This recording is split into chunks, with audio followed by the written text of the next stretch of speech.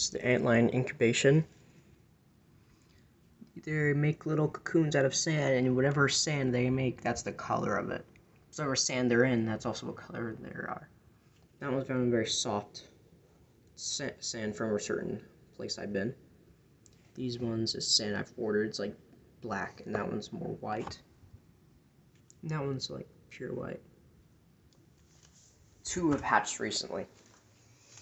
And this is where the antlions make their pits. I had to move stuff around recently to search for more cocoons.